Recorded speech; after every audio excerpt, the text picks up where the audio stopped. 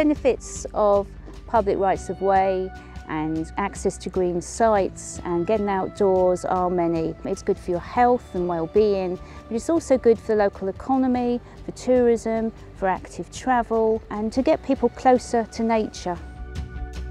Being able to get out into the countryside, fresh air, listening to the birds singing, it just makes you feel glad to be alive. Being outdoors, up the top of a mountain, walking past waterways, I just find it to be incredibly relaxing. Every time you do it, you feel fantastic afterwards. People of Wales want to showcase more of Wales. They want people to realise how much of an amazing country this is to come and visit, and how many gems there are throughout the country that are often sort of overlooked and people are not visiting. And we're missing out on a lot of sort of economic prosperity for communities, I think, in that.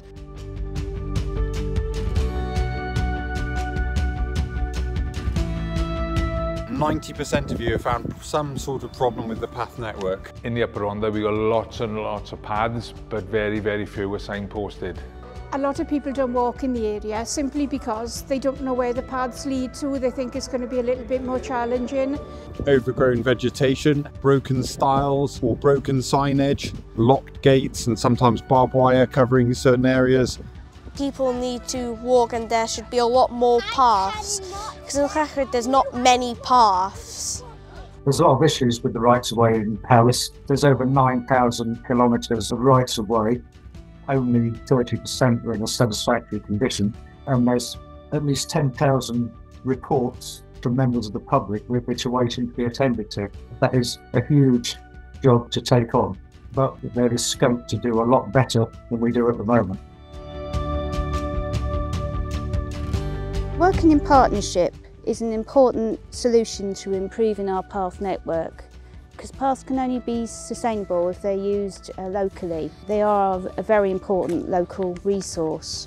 Here in Monmouthshire, we've worked with local rambler groups, and this is an example here of part of the geology trail in the Llwybrau community, where local volunteers and staff from the Ramblers were trained to install kissing gates.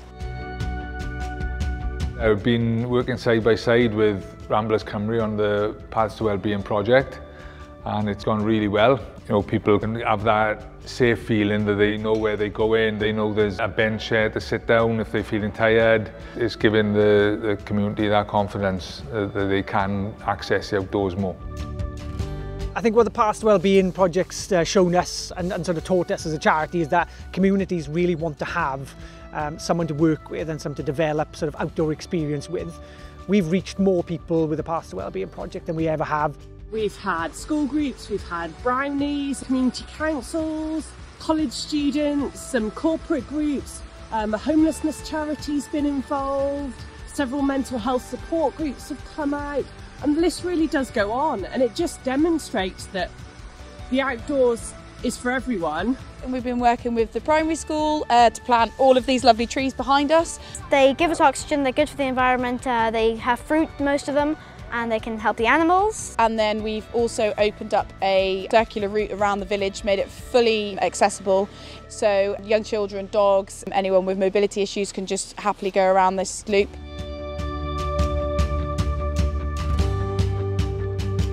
The project's been amazing for us. We're in the development stages of the campsite and the caravan park and the cafe itself. People are booking in with us because of the footpaths, so our business is just growing from strength to strength, and we get loads more people on foot here going for a leisurely walk, and that's boosted the cafe tremendously.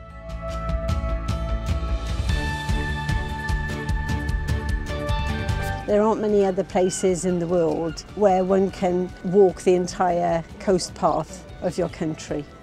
It's a shining example of what can be done with walking routes when there's a sort of collective enthusiasm to get something done. Politicians were of great help, Ramblers did a lot of the groundwork, and it's now of a huge benefit to Wales for physical health and well-being. It's just such a success story. When we take people on the walking groups and somebody says to me, I've lived here all my life, but I've never seen this view, you know, that is really something special. Everyone can benefit from being outdoors, and I very much hope that I can contribute to more people being able to enjoy these wonderful surroundings that we have, that we're so lucky to have here in Wales.